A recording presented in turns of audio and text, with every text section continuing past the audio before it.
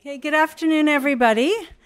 My name is Joanna Cohn. I'm the director of the Institute for Global Tobacco Control, and I'm really pleased to be able to introduce today's speaker, Patricio Marquez. And apparently he's been retired for a few months, but you couldn't really tell that by all that he's doing online, and all of his activities, his talk today. So Patricio worked for the World Bank as their lead public health specialist.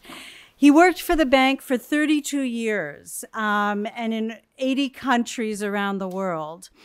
And he was involved, he was seen as a resource and part of leadership teams for a number of public health topics. He was part of the Ebola Emergency Response Program. He's been, in leadership roles for the Avian Influenza Preparedness Program. He served as a public health focal point for the Health, Nutrition, and Population Global Practice work of the bank. He has authored and worked on areas in global mental health, around non-communicable diseases, around road traffic injuries, and on the economics of antimicrobial resistance. So he has covered a huge range of areas. He also, important to note, has a degree from Hopkins a little while ago, but he's one of our own. So another area that Patricio is very well known for is for his work in tobacco, and particularly tobacco taxation. He's, again, written many reports. He blogs and tweets about this all the time. And today, that's going to be the focus of his presentation to us, focusing on the importance of tobacco taxation, how crucial it is to save lives, and how he sees it as a win-win-win situation. So, Patricio, thank you for being here. I look forward to your presentation. Many thanks. Great. Yeah. It's all yours. Yes, thanks. Well, I was given specific instructions not to move, so I'm not going to be walking around the room. Colleagues, good afternoon. Certainly, it's good to be back at the Johns Hopkins University Bloomberg School of Public Health. And I would like to begin by expressing my gratitude to Joanna, to her team, and to Carla for all the logistical support that she provided. Excellent work. So having said that, I would like to get into my presentation. As the title of the presentation, I'm going to try to make the case on the basis of evidence that we were able to accumulate across the world that tobacco taxation is a win-win-win policy measure. Win-win for public health, for domestic resource mobilization, as well as for equity.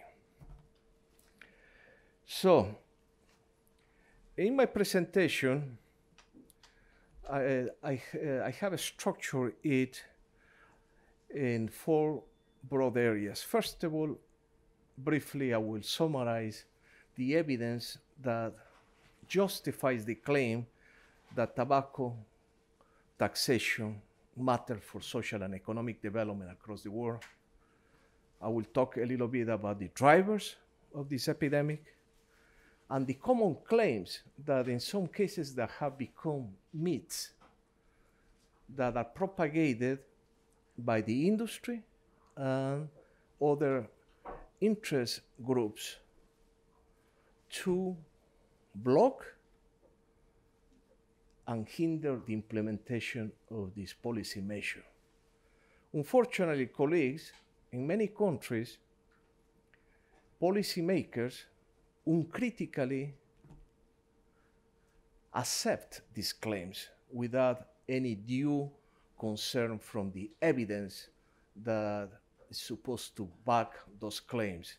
So the evidence that I'm going to present today to you is to, I will say, try to refute or to indicate that the claims that that in some ways have become myths are not borne out by the available evidence. And then I will conclude with some takeaway messages.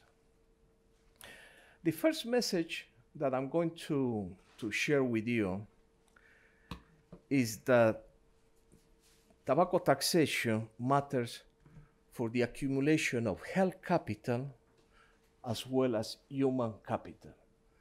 And based on recent assessments done by the World Bank, we see that human capital is the key driver for wealth creation in countries.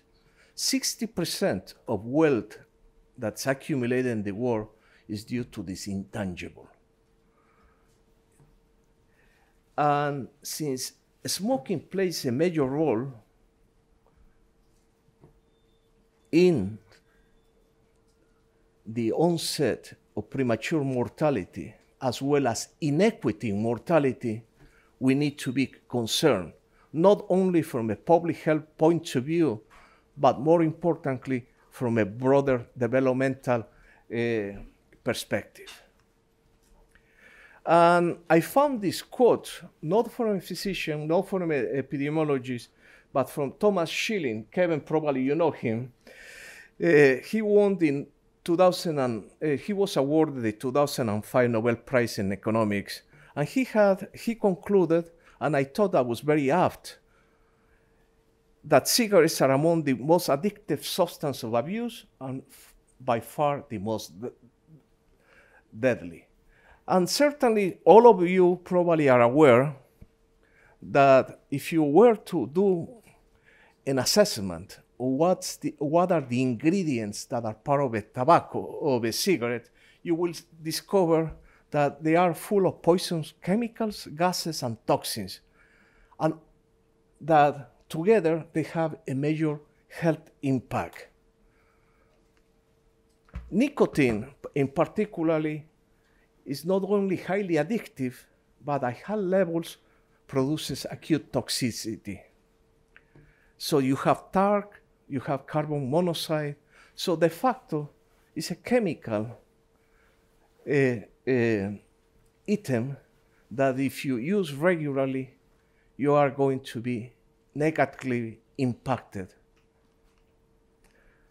The evidence is clear since the publication of in 1964 of the Surgeon General report that established a causality, a cause and effect relationship between smoking and the incidence of lung cancer and other cancers. In the past 50 years, we have been able to accumulate enough evidence to conclude that smoking cigarettes and using tobacco are associated with the onset of multiple diseases, both non-communicable as well as they aggravate infectious diseases such as tuberculosis.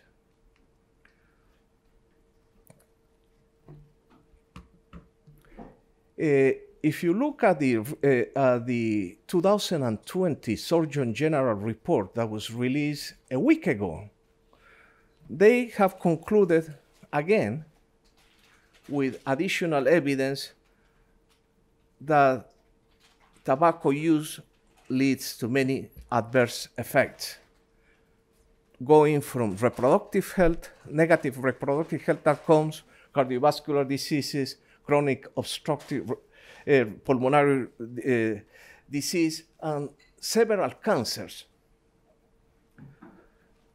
And certainly, colleagues, tobacco use is the largest preventable disease and death health factor that, according to statistics from the World Health Organization, kills about 8 million people on a yearly basis.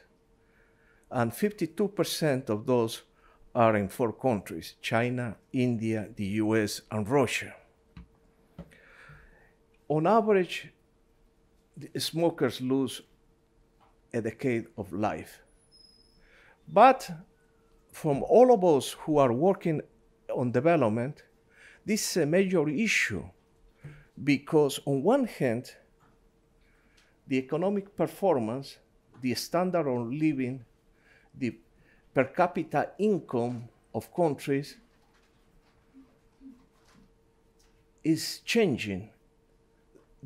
Those variables are improving, and large segments of the population that before couldn't afford a pack of cigarettes now are able to use tobacco. So in countries in Africa, in some countries in Asia, you see high prevalence rates that are starting to become very visible, accompanied by an increase in the incidence of tobacco attributable diseases. So from a developer point of view, if you are concerned or if you are trying to promote human capital accumulation as the driver of sustainable economic and social development, you need to pay attention to tobacco use. You need to advocate for the adoption of measures to control and to deter people from using it.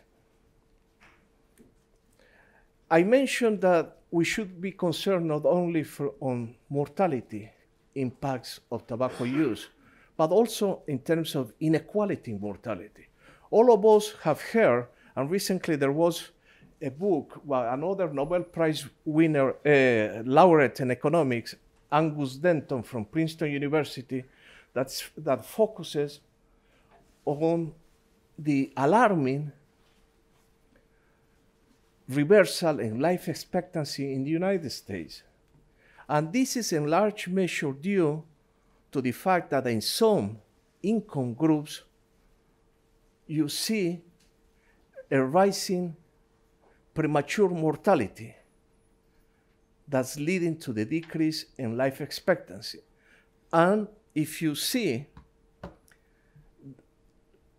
that one of the key factors that's leading to premature mortality among low-income groups, and especially among African Americans, among Hispanics that live below the poverty line, is that they smoke more than high-income groups. So they are dying at a higher rate than high-income groups. So that's where the inequality in mortality occurs. One of the striking messages that came out last week in the 2020 report by the Surgeon General of the United States is this message that, contrary to the claims made by the industry and other interest groups that promote e-cigarettes as a tool to help smokers quit, the evidence that's available indicate that many young people are introduced to tobacco through e-cigarettes. Therefore, we are talking about instruments that are sold in the marketplace that are delivering nicotine. And as I said before, nicotine is highly addictive, and that's the way that the tobacco industry is using in order to generate what I will say the next cohort of smokers. So don't be deceived that e-cigarettes will help you. The evidence is that it actually will increase the risk of people being converted into cigarette smokers.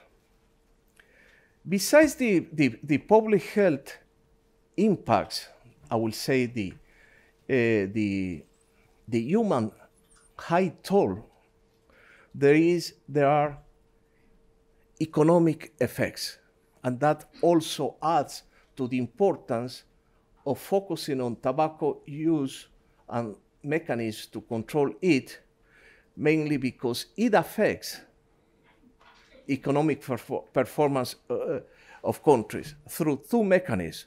First of all, there is the direct economic impact that's associated with healthcare expenditures. Somebody has to pay them. And in some countries where you don't have universal health coverage, it's out-of-pocket payments that are required if you want to get medical care or get the necessary medications if you want to save your lives. So in the case of the United States, again, from studies done by the CDC, it shows that about 10% of annual healthcare spending can be attributed to cigarette smoking. And when we convert that relative figure into an absolute figure, we see that tobacco use actually is consuming $170 billion per year. That's a huge amount that could have alternative uses, especially to improve the conditions among low-income populations. And across the world, if you compare the direct impacts associated with healthcare expenditures that are due to the need to treat tobacco-related illnesses, and then the indirect effects. The indirect effects are those that are related, let's say, to being absent from work when you get sick.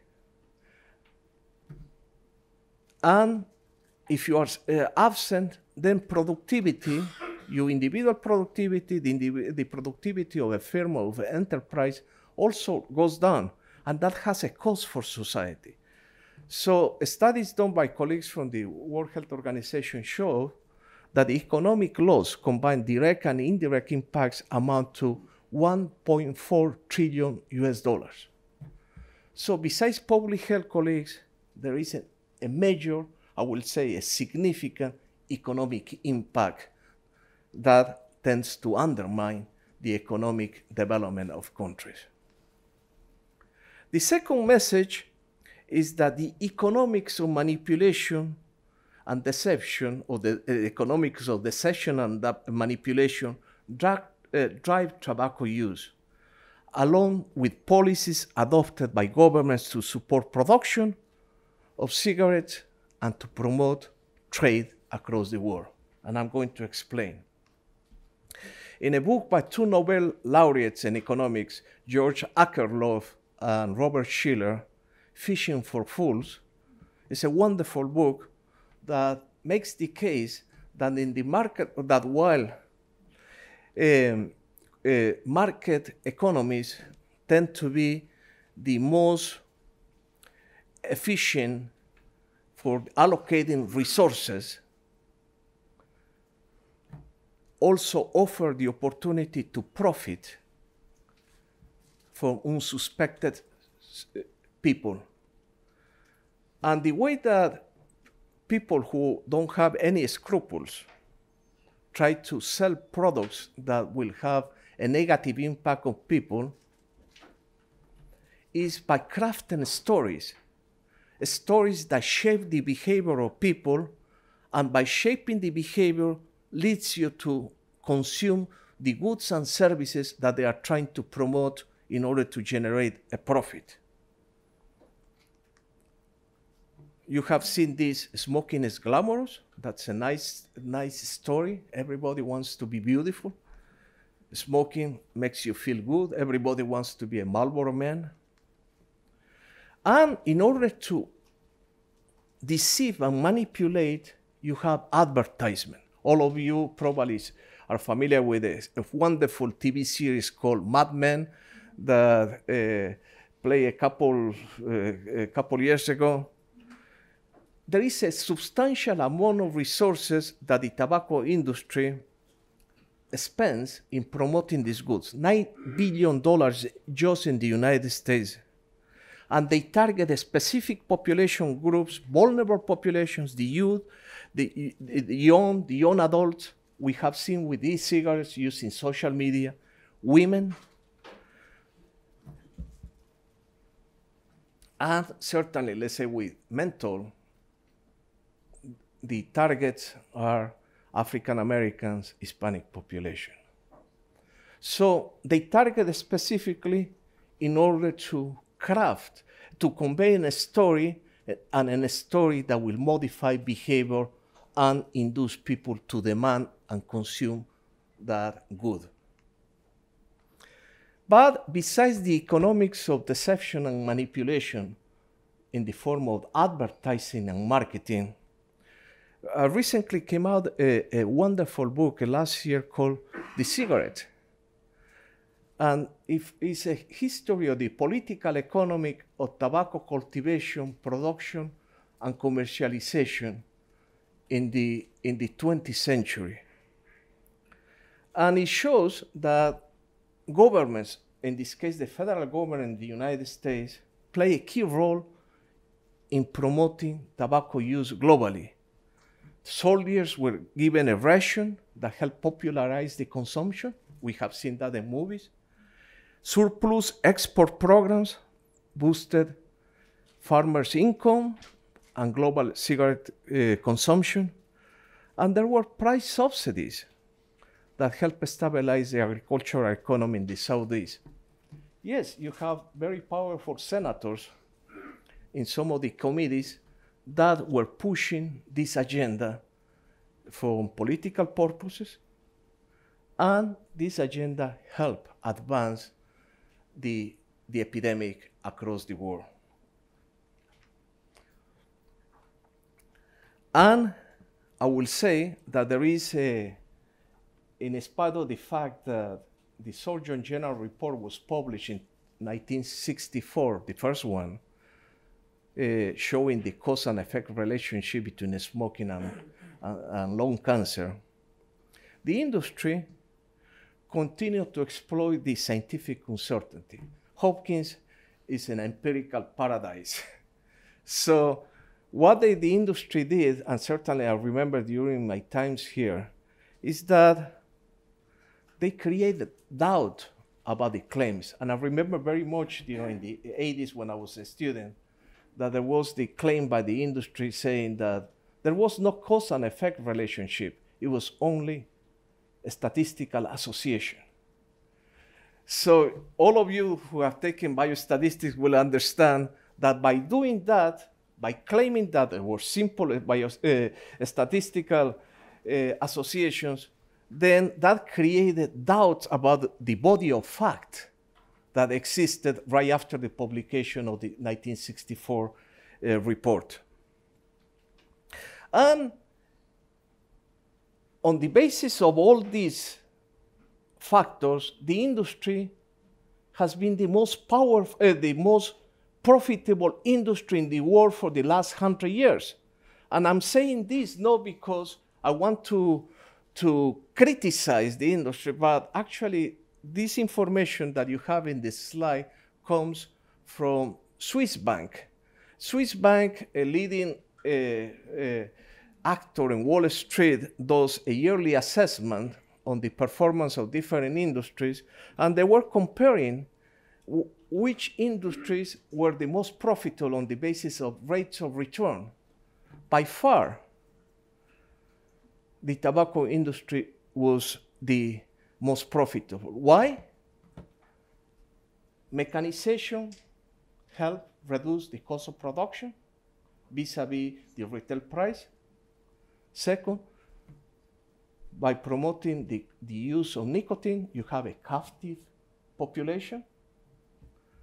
So if you put them together, you have a tremendous source of profit. As the Credit Suisse report show, the profit rate was 165 times greater than the average industry. Addiction and low cost of production led to gigantic profit margins. And we have to be very conscious that we are dealing with a very powerful, very savvy industry that, as part of their business plans, they are able to diversified markets and segment markets. While in the high-income countries right now, the big push is for e-cigarettes, in the rest of the world, in low and middle-income countries, the push is for cigarettes. So if you are losing revenue in high-income countries because people are no longer smoking cigarettes, you compensate by promoting cigarettes in the rest of the world. We are talking about global enterprises. So we need to keep that in mind. The third message related to taxation is that price plays an important role in smoking.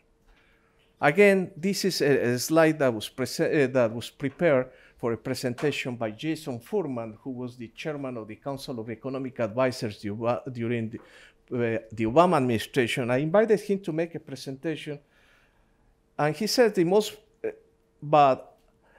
important public health measure that the Obama administration ended up adopting was not the Affordable Care Act, was the increase in the federal tax on cigarettes that went from 32 cents to 1.2 US dollars. And this graph clearly shows that when prices go up, consumption goes down. So that relationship that we are observing in Furman's slide is also observed in Mexico. And it's observed everywhere. When prices are low, people smoke more. You increase prices, then consumption goes down. So price is a major deterrent. And that has to be seen as the key underpinning element of any tobacco tax reform proposal. The goal is not just to increase taxes. The goal is to increase taxes so that prices can go up. The fourth message that I would like to share with you is that cigarette taxes play an important role in cigarette prices. And as I said before, there are, from an economic point of view, one could put forward several arguments to justify why state intervention is required in order to alter the supply and the demand and supply variables in the marketplace. But the first and most important is excise taxation. It's a powerful, it's a cost-effective policy that has shown that if you increase prices, then that will become a barrier for tobacco use, and people will start smoking less, those who have already become addicted, but more importantly, they become a barrier for the young people because they have to think twice. Either I'm going to have a hamburger or I'm going to buy a pack of Marlboro. So there are trade-offs.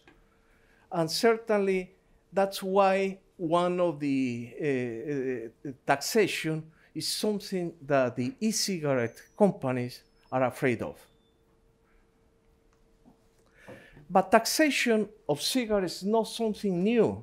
In the landmark study by the father of modern economics, Adam Smith, he already talked in the late 1700s that sugar, rum, and tobacco are commodities which are nowhere necessaries of life, which are objects of almost universal consumption, and which are therefore extremely proper subjects of taxation.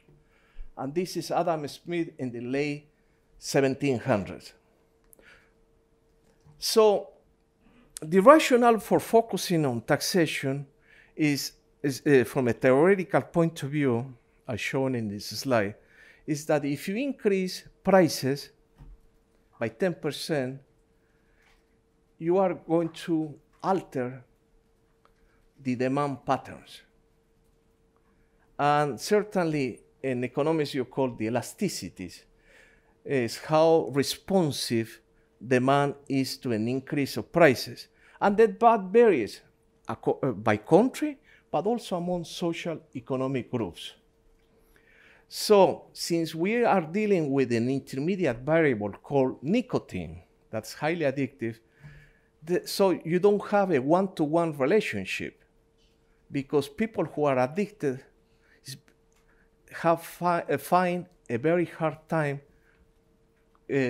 decreasing or quitting smoking.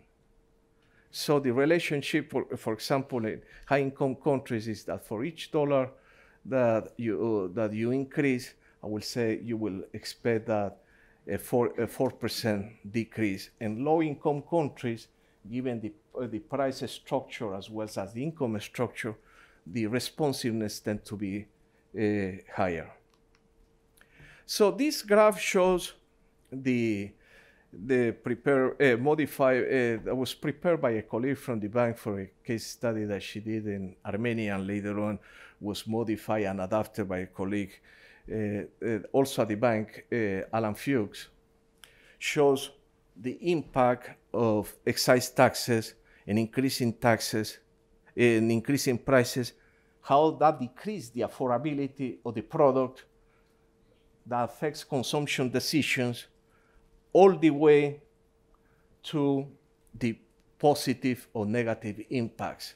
So this kind of I would say is a value chain type of a figure that helps explain how this policy measure plays in the marketplace once it's introduced. And as I was saying before, again, this is Furman, cigarette taxes play an important role in cigarette prices. So you increase taxes, you increase prices. And as we saw before, by increasing prices, you reduce demand and use. And one of the things that, and I will cover later on, that is a major claim by the industry, is that if you increase taxes, you increase prices, reduce demand, you put at risk the viability of the tax base of your country. But we are going to see that later on, that's not the case. But the relationship between taxes and prices is, again, something that's observed in the United States and everywhere in the world. This is this figure is from I forgot to put the name of the country, and this is from Russia, that adopted tax increases back in 2010, with substantial increase in 2013, and now they are increasing again. And in the case of Russia, it was important to tax both cigarettes as well as alcohol in order to reverse the demographic decline. Russia was experiencing a major shrinking of their population, especially among adult males. When I was working there in the first decade of the century, life expectancy among males have lowered to 58 years. Now, as a result of these measures and other measures, they have started climbing again to 66, but still below the European Union averages.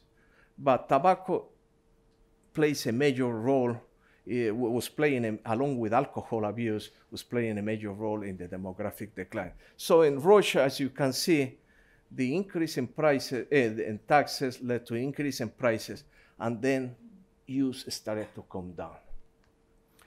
And from a middle-income country such as Colombia, that adopted a major reform as part of the fiscal consolidation package in 2016-17, you could see, again, a major jump. Taxes were increased for cigarettes, prices went up. The case of China after the 2015 reform is also illustrative about this relationship between taxes and prices. And this is from the European Union. You increase taxes, you increase prices, and then you could see how the consumption starts to go down. Korea is another example, especially right after the 2014-15 policy, tax policy increases. South Africa. So the message, colleagues, is that regardless of the level of income of a country, taxes leads to higher prices, prices lead to a decrease in demand and utilization. So you could see that is a very powerful measure to curb the consumption of this good that has all kinds of negative externalities, not only for the smokers, but the so-called second-hand smoking that affects family, especially children in a household, if you have a father who smokes, as well as a third-hand negative impact, because the different chemicals tends to accumulate in rocks and in other parts of the household, creating a risk that's not visible. Message 5, cigarette taxes, by increasing prices and lowering consumption, have large aggregate benefits for public health. And on this one, I would like to clearly state that the main objective in advocating for the adoption of this public health, of this fiscal measure, is to generate public health gains. And only as an externality, as a secondary effect, then you are able to mobilize additional revenue, as well as that could be used in order to enlarge the fiscal space that you have in country to finance priority programs and investments. As we can see, in the UK has one of the large tax rates in the world. Prices are very high, above $10 on average. And you can see that over the last couple, over the last 30, 40 years, you have a sustained decrease in consumption. But in parallel, but behind that sustained increase, is that you have here a sustained increase in taxes. And this is another critical element to keep in mind, because as the population gets richer, as per capita income grows, people will have more disposable income to purchase cigarettes. So if you don't adjust prices in accordance to inflation, as well as the per capita income changes, then you will not generate this positive effect. So the British government has continued to increase taxes, therefore prices have continued to go up, and then you have this decreasing trajectory that has been maintained. Same relationship is observed in the case of the Republic of Korea, especially after the 2015 increase, and that this is an important figure mainly because it shows that it has become a deterrent for young people to start smoking. Therefore, you are preventing addiction to take a hold. People after 21 years of age rarely take the habit. So youth need to be protected. And that's why the big argument about e-cigarette is because they are targeting, using social media, the young cohort, because eventually they may become the next cohort of cigarette smokers. And there are different variables that show the wins for public health. Measured in terms of reduction in the prevalence of smokers, the Global Adult Tobacco Survey in the Philippines shows how the current cigarette, the prevalence rate of smokers is going down. Ukraine, again, we can see a gradual decrease in smoking in Ukraine that's associated with, I will say, a sustained increase in taxes over the past decade, especially among the population groups 18 to 30. We see from the United States that there are several changes in smoking behavior due to the 2009 tax increase, the first law that was signed by President Obama, from reduction in smoking initiation, past modern smoking, days of smoking 30 years, cigarettes per day, among non-daily smokers. And work that we did in Ukraine, simulating the likely gains in terms of good health outcomes, we showed that by reducing the risk of developing several chronic diseases, particular cardiovascular diseases, then you could avoid premature mortality, you could avoid absenteeism in the workplace, and also you could forego healthcare expenditures that are needed to treat these costly diseases. And those resources can have alternative uses, not only in order to improve, let's say in the case of Ukraine, when I was working there, there was a major epidemic a major outbreak of measles, mainly because the country was not putting enough resources to finance the measles vaccine. So if instead of using that money to treat costly tobacco attributable diseases, the government were to use that money to make sure that the immunization program is fully funded, then the story will be different.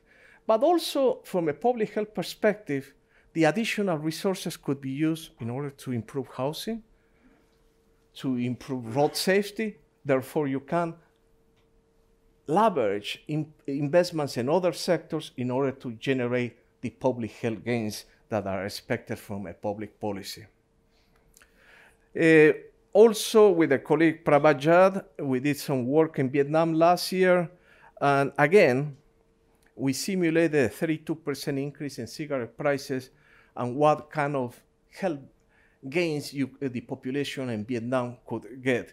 And certainly we saw that, for example, people could gain immediately almost 3 years of life years among males in the low-income quintiles.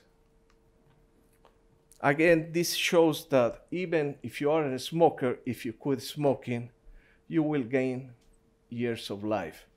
If you quit when you are 35, 44, you stand to gain 9 years of life.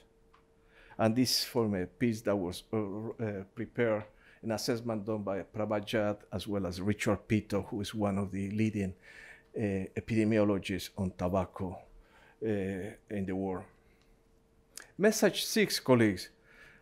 I mentioned this before. While generating the public health benefits, governments stand to gain from a fiscal point of view. Increasing taxes also help to mobilize additional tax revenue that could be used in order to finance priority investments and programs across sectors. Therefore, it has a net impact on improving social welfare. But this has been a common argument by the industry. Again, they go to ministries of finance and said, listen, if you increase taxes, people are going to stop smoking. Therefore, you are not going to be collecting enough money that you need in order to shore up your budgets. But the evidence is completely contrary to those claims. Even our colleagues from the International Monetary Fund, we were able to establish a good rapport after they admitted that in many countries, raising tobacco taxes can offer a win-win, higher revenue and positive health outcomes. And this from the macroeconomists from the International Monetary Fund. And they also noted in that report that current tax rates are evidently far below what's feasible in terms of revenue potential. And if you try to maximize health gains, therefore you can increase your taxes even higher. So this is from the International Monetary Fund, and when it was published at the end of 2016, it gave us a lot of cover, because ministers of finance and people working at the ministries of finance who make these kind of decisions, they tend to listen to the IMF. So, that was a win, an institutional win for us. We were advocating for the IMF to change positions. And again, the evidence is very clear that increasing taxes, raising prices, lowering consumption does not lead to an apocalyptic scenario in which governments stop collecting tobacco tax revenue. Quite the contrary. This is from the EU. As you can see, over the years from 2008 to 2016, taxes went up, prices went up, consumption decreased, as I showed in the previous graph, and revenue went up. So something is wrong from that claim. That's in the higher income countries that are part of the European Union. Look, the same relationship is observed in South Africa, in Korea, in Turkey. Consumption went down, revenue continued to increase. Because prices are up, you're taxing a product at higher price level, then you have the situation associated with addiction that influence also how fast you quit. And people are going to continue to use. Perhaps they will smoke less, those who are already addicted. And this is from the experience of Ukraine. It's very clear that shows how prices went up as a result of the sustained increase in taxes, and revenue continued to increase. And in the case of Ukraine, this was important because they had a major budgetary problem in 2017. So this additional revenue helped address that big budget hole that Ukraine was facing, especially in the midst of the military conflict with Russia. Perhaps one of the best examples in the world about this win-win-win relationship is Philippines, in the sense that with the adoption of the sin tax law in 2012, revenue has continued to increase, consumption is falling, and most importantly, on the basis of the law that was approved by the Filipino Congress, 80% of the additional revenue that's collected by taxing at a higher rate cigarettes as well as alcohol is used to expand universal health coverage, in this case to subsidize the health insurance premiums of low-income population. So right now, the Philippines has been able to increase the share of the population that has health insurance by to a level that's about half of the total population over the last 5-6 years. And in large measure, is due to the fact that there was a subsidy, and the subsidy was financed using tobacco and alcohol taxes. Message 7, tobacco taxes disproportionately benefit low-income households. Therefore, it's a progressive measure. For politicians, this is an important argument. Usually, politicians believe that if you increase prices, you are going to affect the poor more, because the poor will continue to be addicted. Then, in order to continue to smoke, they will need to spend a relative larger share of their household income in order to continue to smoke. Therefore, by increasing a larger share, that will affect their budget. They will affect the consumption of basic goods, for example, milk for the children or books for that are needed in a school. But there are several elements that one needs to consider. First of all, smoking is more prevalent at lower income groups. So as we are going to see by the evidence, reductions in smoking are larger for poor, since they tend to be more sensitive to prices. So if a good goes up, the price of a good goes up, people at a lower income level, since they have limited means, they will think twice whether to consume that or to use the available resources to finance other priority items in the household. Second, one has to assume that the dollar value of health benefits don't vary with incomes.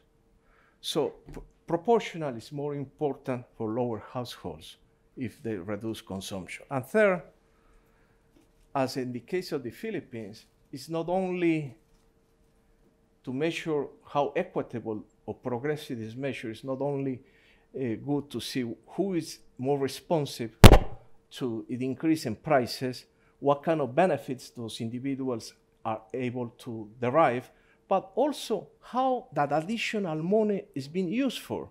In the case of the Philippines, it's being used as part of the budget process to subsidize health insurance for the poor. In the case of the tobacco tax measure that was adopted, tobacco tax increase that was adopted in Colombia as part of the fiscal consolidation process of 2017, it's mandated that those resources coming from an increase in tobacco taxes and cigarette and alcohol taxes are to be used by the subnational level to increase the affiliation of low-income people to the national health insurance scheme.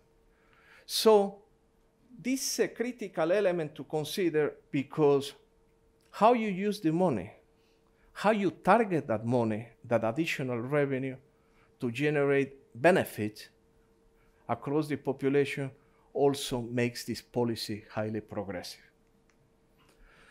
And on the basis of work that was led by my colleague Alan Fuchs, working with us as part of the team, we were able to accumulate evidence from different countries, from Chile all the way to Indonesia, Ukraine, Moldova, Vietnam, that shows the progressivity of this measure.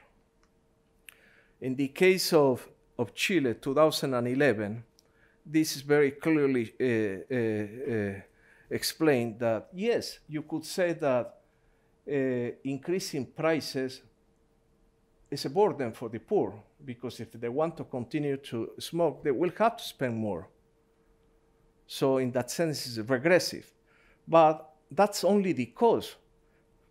And when people say, oh, it's highly regressive, they fail to take into account the benefits. The benefits are associated with the reduction of health risks, reduction of healthcare expenditure, especially in countries where you don't have universal health coverage, and the risk of catastrophic healthcare expenditures as well, and impoverishment is quite high, as well as the indirect effects that are associated with increased productivity and longer lifespans that allow you to generate more income for your families. That's in the case of Chile. The same type of relationship is observed in the case of Ukraine. As you can see, the benefits from a net point of view tend to be more, accrue more among the low-income groups, decile 1 and decile 2 of the population, vis-a-vis the rich, because they can also they have the capacity to continue to enjoy their cigarettes by spend more, mainly because they have the purchasing power ability. And again, this graph shows how, on one, the net benefits accrue in large measure to low-income groups vis-a-vis the high-income quantiles. Again, we can see how the use of the money makes this a progressive measure. This is from the Philippines. And you can see after the 2012 reform how the additional money going to finance the premiums went up. The same thing we can see on the adoption of the 2009 federal tobacco tax increase at the beginning of the Obama administration. And the argument was very clear. We need to continue to maintain and expand the health insurance for the poor program, CHIP. So we need, according to Congress, you need to identify a source of revenue. So the source of revenue was this. Let's increase the federal tax. And that has allowed poor children to have access to needed services. As you can see, the lowest, again, in the case of the United States, based on the Council of Economic Affairs calculations, the low-income groups, lowest quantile and second quantile tend to derive the most benefit in terms of health and the benefit of being covered by CHIP. Makes us age. High taxes are, it is common to hear from the industry to say, okay, if you increase prices, especially in low and middle income countries, they are going to be subject to an influx of illegal cigarettes due to counterfeit cigarettes, smuggled cigarettes. So the argument that we are making, again, based on the evidence, that high taxes are not the primary reason for cigarette smuggling and cigarette tax avoidance. And this is clearly observed. Countries that have very high taxes, high prices, have low percentage of illicit tobacco in their markets, while countries that have very low taxes, low prices, tend to have the highest concentration of smuggled tobacco products. Yeah. So I'm going to be wrapping up. So yes, yes. So let me tell you this: in this assessment that we did in 30 countries across the world, different income levels, we show that the key factors associated with smuggling and illicit trade of tobacco products are not high prices. The problem is lack of legal framework, lack of regulations, lack of enforcement capacity, particularly among people working in the customs systems, and corruption. Recently I saw a graph that the index of corruption related to level of smuggling. It's very clear to show higher corruption, higher smuggling. So there are different measures: a strong legal framework, specialized excise administration and enforcement, audit services, that help to deal with this problem. There are examples from Canada. There is the example from Indonesia. And certainly there is a very good case, a good example from Ireland, the UK as well, and Turkey. The final message, colleagues, for you is that another key argument that sways ministers of finance and politicians is that increasing taxes and prices will lead to the reduction of consumption, and that will negatively impact employment in the tobacco industry. We did several studies in Indonesia over this 2018-2019 period, and we show that to begin with, due to mechanization, the share of employment in the tobacco industry is minimal compared to other sectors, such as manufactural workers. Women tend to be exploited. They are at risk of green diseases. Almost half of the workers are poor. And we did some simulations that show that in spite of the increases, less than 0.5% losses in tobacco industry will occur if that was to happen. We are talking about, for a country as big as Indonesia with large population of more than 100 million, losses will account between 300, 400 jobs. And they will happen anyway because of mechanization. So key lessons for tobacco taxes. If you are going to advise governments, you have to advise to go big, higher taxes, and go fast in order to deal with the political opposition. Taxes matter only if they modify prices and reduce the affordability of the product. You have to have communication strategy to change expectations by informing the population that this is not a one-time shot, but this is part of a policy that will be adjusted by inflation, by per capita income growth. Tax by quantity, focus on your tax structure, focus on using specific taxes rather than ad valorem, continue to adjust them according to income changes to inflation. Soft earmarking, as we saw in the Philippines, Colombia can help navigate the political process. If you go to the public and say, listen, I'm going to increase your taxes mainly because we are going to have a national health insurance program for all, that helps. Regional cooperation helps, especially with illicit trade.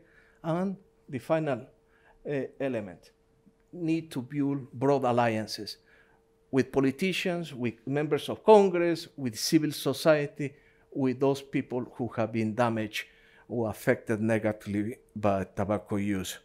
So, stop smoking. It's deadly and bad for the economy. Many thanks. We're out of time, but Patricio will be here for a few minutes if you have any questions. I think this was an excellent overview of all the key issues, arguments, and data around tobacco taxation. So thank you so much. You're welcome.